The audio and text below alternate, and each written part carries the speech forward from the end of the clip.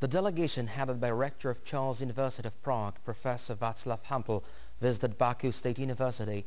A memorandum of cooperation was signed between the two educational institutions. At the meeting with the guests, Rector of Baku State University, Academician Abul Muharramov, talked about the activity of the university, the special care of President Ilham Aliyev for development of science and education in Azerbaijan. He said that the relations between Charles University and Baku State University were established in 1969. Collaboration lasted from 1972 to 1986. These relations were restored in 2010.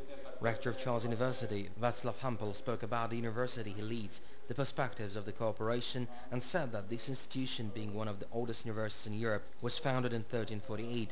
The university, where 54,000 students are getting education on 300 specialties, employs 7,800 people.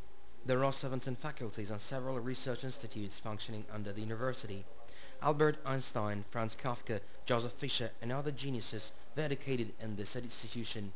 At the end of the meeting, the university signed a memorandum on cooperation. The document envisages the exchange of teachers, researchers, lecturers, and students, scientific publications, information and training materials, participation in scientific symposia, seminars, and conferences, joint participation in projects of mutual interest, and EU programs.